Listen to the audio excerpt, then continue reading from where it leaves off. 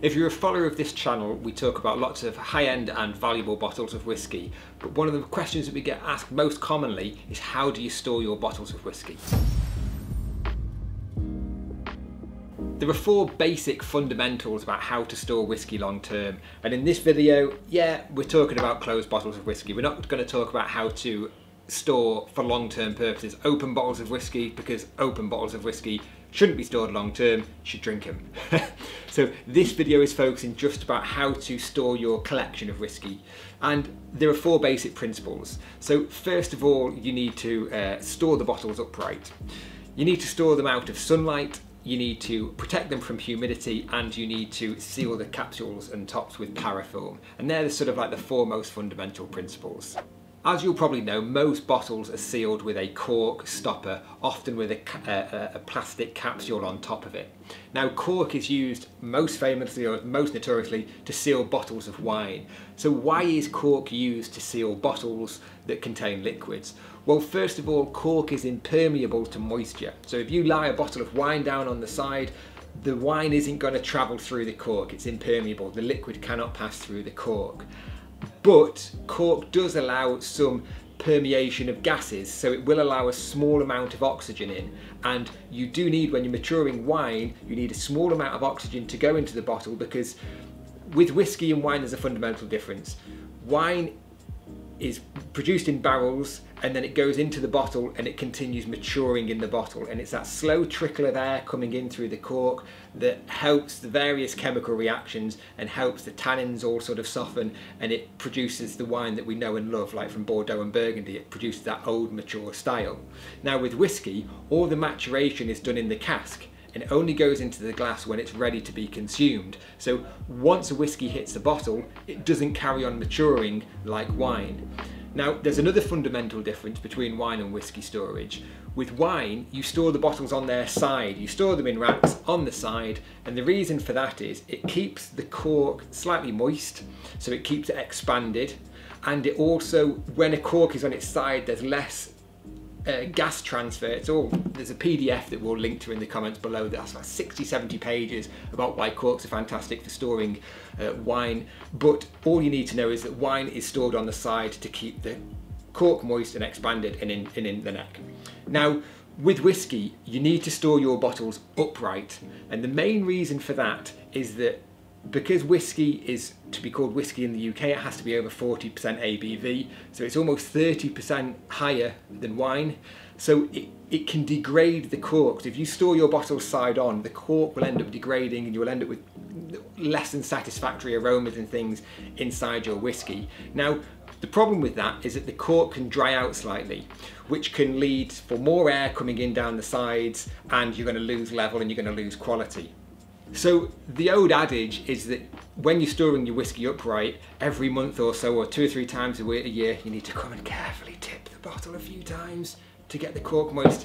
You know, it's nonsense. Cork is impermeable to moisture. So yes, it will swell a bit when it's got some moisture in contact with it, but wiggling your bottle a bit isn't going to do anything really. Now, and we can sort of say this with sort of quite confidence, because there's a quote that we found online by David Cox, and he's Edrington, so the owner of Macallan, Glenrothes and Highland Park. He's the director of fine and rare whiskies, and he says, because of the high strength of whiskey, you're always going to get a certain amount of evaporation which will keep the cork moist.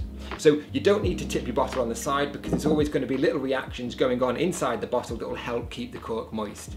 Now, it does to a certain extent, and if you're using very good quality cork, but quite often these capsules are very cheap. So the problem is with storing your bottles upright is that the cork can dry out, and one of the problems that this creates is that you get a bottle with the cork stuck in the neck, and this is an old bottle, this is a 1970s bottle, but it happens with modern bottles that use cheap corks as well.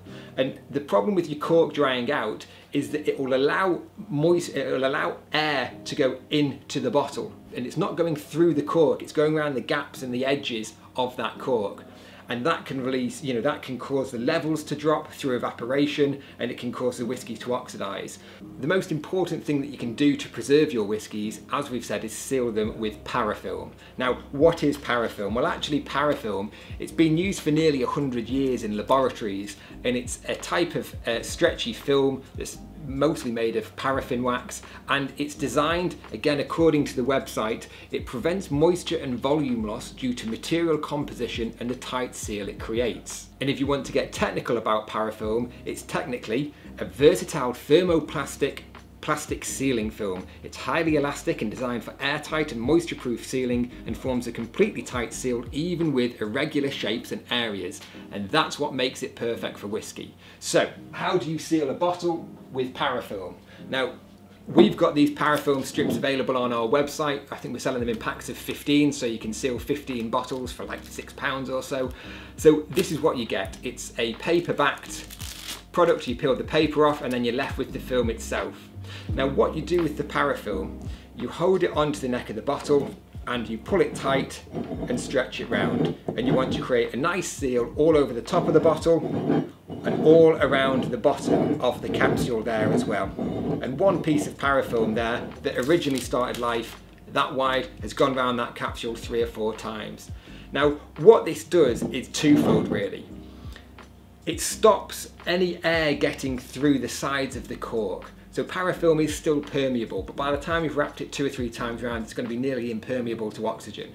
So you're going to get a really good seal on it. It also seals off all the irregularities. So as you can see on this screw cap bottle, and again, we still recommend securing screw caps with parafilm, you can see how it's conformed to the shapes of the bottle perfectly. Another benefit of parafilm is that it doesn't damage your bottles. You can put them onto here, and then however many years later you want, you can peel it off, and without any problem, that it will come off and it won't degrade and it won't damage the capsule either. So it's really it's a no-brainer really. For the price of it costs, what it costs to seal a bottle, it really is worth doing, because that's going to protect the level of your whiskey. Now, assuming that you've got your bottles stored upright and sealed with parafilm, the next thing that you need to do is make sure that your bottles are out of sunlight. Now, sunlight can play havoc with whiskey. Again, we've got a quote here from Isabel Graham, who was head of spirits at Bordeaux Wine and Spirits, and she says, direct sunlight is one of the most problematic things. It can alter the colour of the whiskey and also dull the flavour. During the summer, a bottle exposed to light in a window, for example, could change colour within as little as 4 to 8 weeks. Now, it's important to note that the colour change will mostly happen to whiskies that contain caramel colouring. Naturally coloured whiskies won't fade as much, because the colour compounds of, the colour particles are in the compound of the whiskey. When you add caramel colouring into the whiskey, that's a different compound that's not organically, occurring, so they're the ones that tend to fade the most. And again, if you've got your bottles in sunlight, the contents can heat up and cool down and heat up and cool down, and that is another thing that you need to avoid. You need to avoid temperature fluctuations more than anything. With wine as well, with champagne, with whatever, it's not about a specific perfect temperature, it's about the relative stableness of that temperature, because alcohol expands when it gets warm and contracts when it gets cool. So if you've got a bottle with a very high fill like this, if this was heated up in the summer, like if it was in a window or something and it was getting to 20 odd degrees or so, it could expand upwards and come out of the top and damage your bottle. And it's for this reason that you always end up with a bit of headspace in a bottle. So if you look at a modern bottle, like this Macallan 18-year-old that we've got here, there's a decent amount of headspace there. And that's because, again, if this is getting shipped in a container and it's going to warm up in a container going across the sea, you will get some expansion. And there are some bottles that have famously sort of popped. I won't name them because I think it's not good to the manufacturers, but some of these ones are really prone to that expansion. So now we've looked at storing your bottles upright, storing them out of sunlight and keeping them at a constant temperature. We get to another killer for bottles, and that's humidity. So let's just put this bottle away. And humidity can have adverse or negative effects for your whiskey in 2 ways. One's aesthetic and one is sort of a bit more damaging to the whiskey itself. So firstly, if you've got your whiskey in a high humidity place, so this bottle of Yamazaki was stored in a wine cellar where it's quite damp, the label degrades very easy, the paper breaks down, bacteria and mold gets in, and you end up with damaged labels. So high humidity in the long term will damage your labels.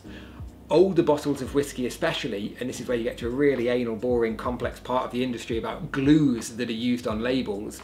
These older bottles can be quite prone to dropping off if they get to high humidity, because the glue is broken down. With modern bottlings, they use a different compound of glue now, which is slightly better for humidity changes.